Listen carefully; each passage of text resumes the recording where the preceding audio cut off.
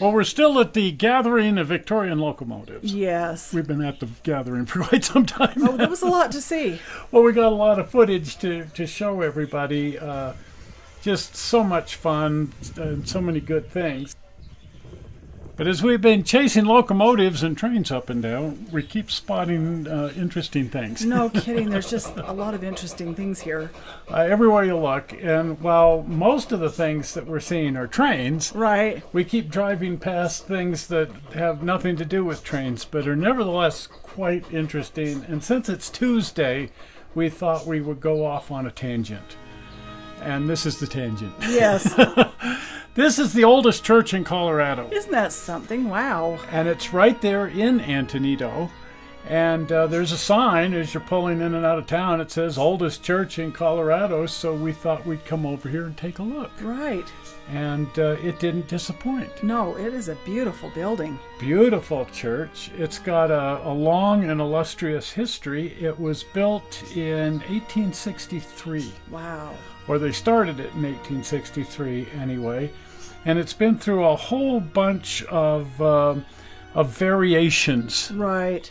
Well, it burned down. Oh, that seems to happen to a lot of churches. It burned down on Ash Wednesday, of all things, in 1927. Oh. But fortunately, they put it right back up. They did. And redid the stained glass and completely rebuilt it. And then they even decided to add on to it and add the bell towers in 1948. So it's... while it's the oldest church, it occupies that same space, and parts of it are the oldest church, but then parts of it are not the oldest church. Right. It's beautiful. Oh, it's gorgeous.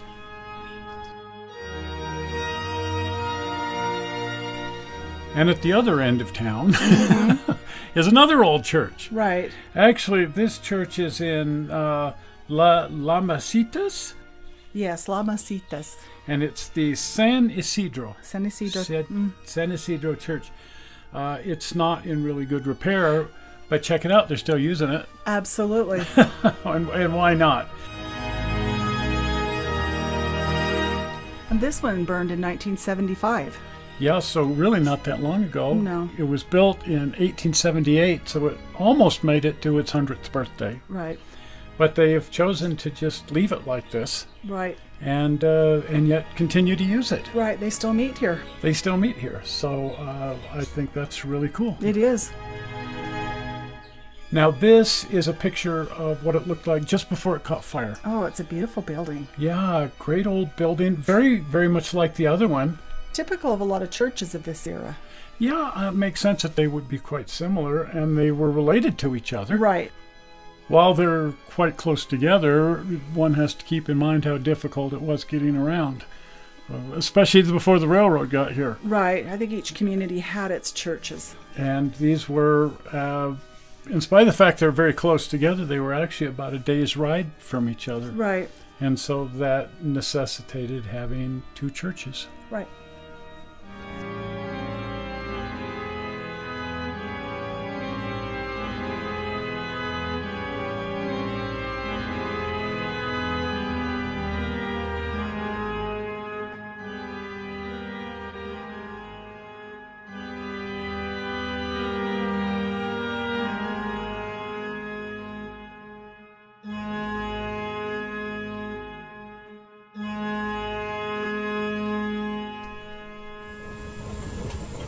Well, let's get back to what we came to do, and that's mess around with trains. True. It's just all part of the whole vista and scenery of this area. It's a time travel. It is for sure. And sort of a spiritual experience. Right. No matter how you slice it. Yes, beautiful area. Beautiful, beautiful area. Well, anyway, we'll be back on Sunday. Yes. And guess what? We'll still be at the Gathering of Victorian Locomotives. Yes, lots to see here.